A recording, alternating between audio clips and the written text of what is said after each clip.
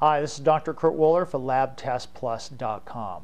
If you're concerned about food sensitivities, whether that's for yourself or for your child, whether there's issues with eczema or digestive problems, stomach pain after eating, these types of things, then really the best test to do is the food IgG test from Great Plains Laboratory. This is a finger prick test.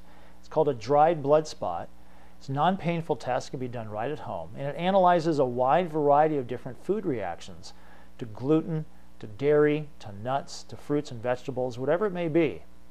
And the information is very, very important because if you're having high reactivity to food, it generally can be a problem with respects to inflammation that can lead to gut problems, problems in the body, inflammation in the joints, throughout the body, weakening of the immune system, etc. So this is available from LabTestPlus.com. It's the food IgG test. It's a finger prick test from Great Plains Laboratory. Thanks.